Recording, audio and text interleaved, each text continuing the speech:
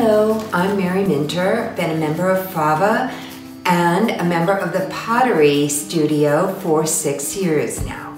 I have always had a passion for traveling, to visit museums and artist co-ops. Just loved the thought of creating something from dirt. I admired Beatrice Wood for her bespoke pieces, bohemian style, and sense of trial and error. In the 90s, my artistic endeavors, in parallel to my career, included photography. I was an artist in residence for Palm Beach County Schools and Juvenile Justice State of Florida. Also served on the board of the Bakehouse Art Complex in Miami. After returning to Ohio, I learned about FAVA and started throwing and hand-building classes. It taught me a new level of patience and a new passion.